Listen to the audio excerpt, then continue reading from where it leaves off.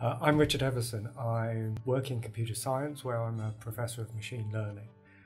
And I'm interested in this challenge on digital society because I think our society, the fabric of it has changed radically over the past few years with the advent of digital communications.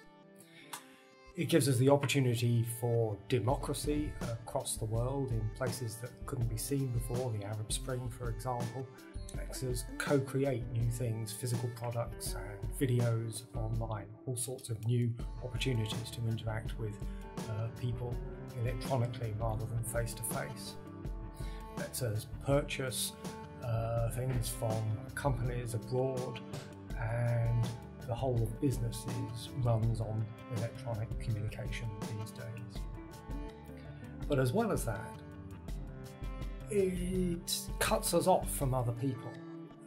We see teenagers in their rooms who are unable to communicate with other people unless it's mediated by an electronic device.